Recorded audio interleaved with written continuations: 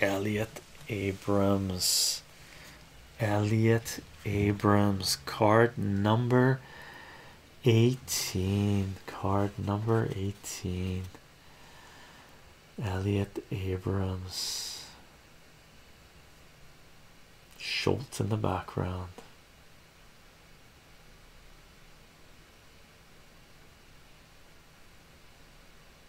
Elliott Abrams.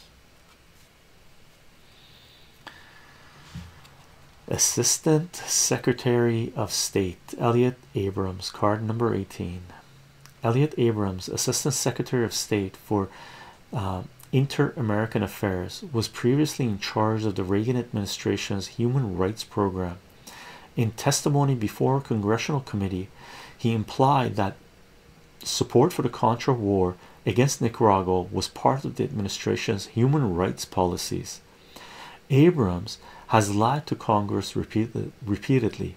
He misrepresented his role in soliciting a contribution for the Contras from the Sultan of Brunei, see card number 17, when the Hassan Fuss flight was shot down, see card number 29.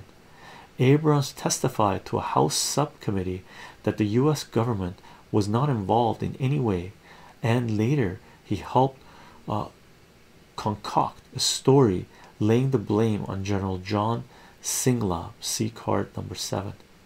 A few months prior to this, he had helped win $20 million in emergency aid to Honduras by greatly exaggerating claims of Nicaraguan incursions into Honduran territory.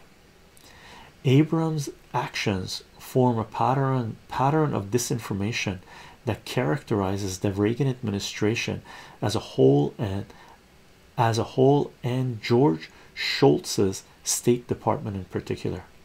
From the beginning, the administration lied about its intentions in Nicaragua, claiming that its covert actions were intended to cut off arms shipments from Nicaragua to El Salvador, when in fact they were creating an invasion force.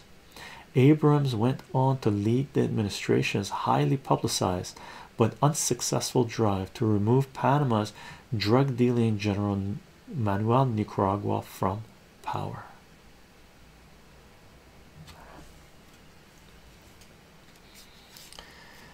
Elliott Abrams.